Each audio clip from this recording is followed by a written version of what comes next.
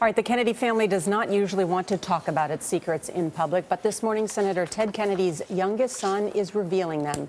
Former Rhode Island Congressman Patrick Kennedy writes of his own mental illness and addictions. He also looks at his parents' problems with alcohol and his mother's depression.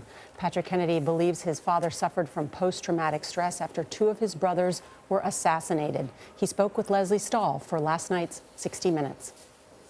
You actually say that because nobody talked about these things in the family, you were all kind of like zombies. You use that word, zombies. Well, we were living in a limbo land where all of this chaos, this emotional turmoil was happening, and we were expected just to live through it. This is the first time a Kennedy has been this open about the family secrets. These particular secrets.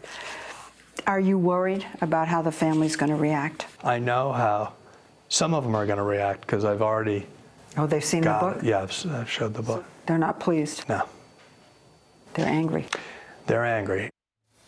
Patrick Kennedy's new memoir is A Common Struggle. We're pleased to welcome him back to Studio 57. Welcome. Thanks, Charlie. Some say this is an act of courage for you to do this. You understood that there would be people in the family who preferred these things not be said. Why were you motivated to say this? Well, we're at a point of time in American history. We're finally coming out of the shadows for those of us suffering from mental illness and addiction. And it's absolutely crucial to change public policy. Look at the tragedies in Umpqua. Look at all of the other tragedies. All of them are a result of a failed mental health system. Why is that allowed to continue? Because we're all silent about these issues. How many people could have said that that shooter needed to get treatment or stay in treatment? Nobody, because no one talks about these issues, Charlie. How many of the other shooters should have been brought into treatment and made to stay in treatment because they had a severe mental illness? No one said a word, Charlie. There are consequences. We have 41,000 overdoses a year. We have nearly 42,000 suicides a year. This is a public health epidemic. And I'm telling my story. It's just a small story in light of what most families face, and that is, you know someone in your family's suffering from alcohol addiction. You don't say a word. You know they've had psychosis, but oh, that's their personal issue. That's why I told this story, so that others could tell their story. The irony is that your father was suffering and had made health care his primary legislative goal, and yet did not seek treatment. Well, Charlie, I mean, he came from a different generation, no offense.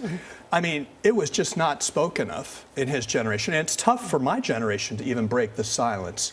But we have to, because we're in a new generation. I want to make sure for my children, and I'm having another child in about, a couple of weeks, that they don't have to grow up with this fear that someone can talk to them if they have an issue. I applaud you for talking about this. And so let's talk about kind of your own family scenario. You write in the book your dad, Ted Kennedy, was probably an alcoholic. You confronted him, and what did he do? Well, he didn't want to talk about it. That's the common struggle. All of us want to talk about this with our families. Our families don't want to talk about it. That is universal, Nora. And there's few exceptions, but mine was not an exception. We were part of the rule.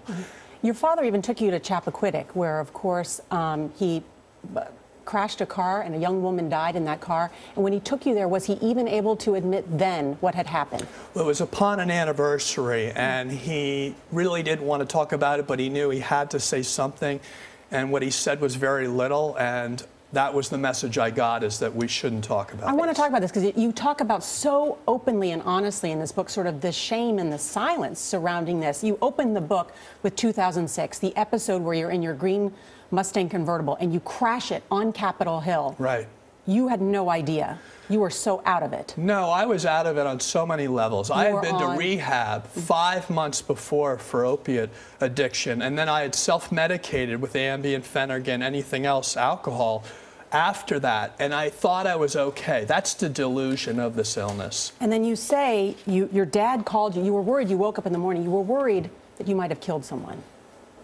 And then after you realized it was just a car crash, your father called you, and you write in the book, your father said, I saw a picture of the car, and I don't know why they're making such a big deal of this. It looked to me like it was just a little fender bender.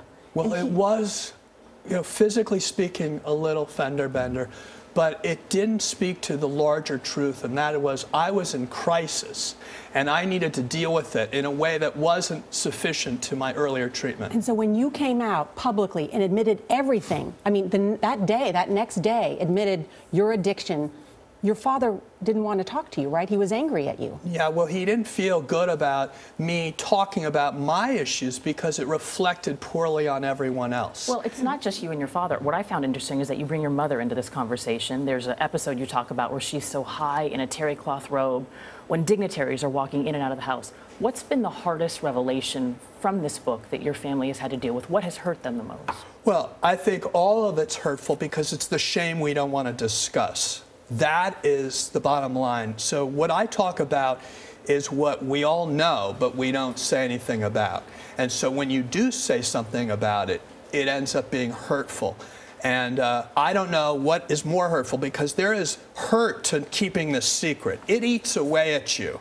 It'll kill you if you don't talk about it. In fact, we say therapy is about speaking about the things that are post-traumatic stress. If you don't talk about it, you're in trouble. And my dad was in trouble because he was never given an opportunity to talk about the brutal murder of his two brothers.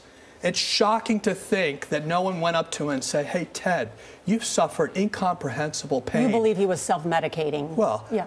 If he had gone through what he went through today, he would have had a battery of mental health professionals say, hey, Ted, listen, you got it. And no one would have held it against him. In fact, they would have celebrated it.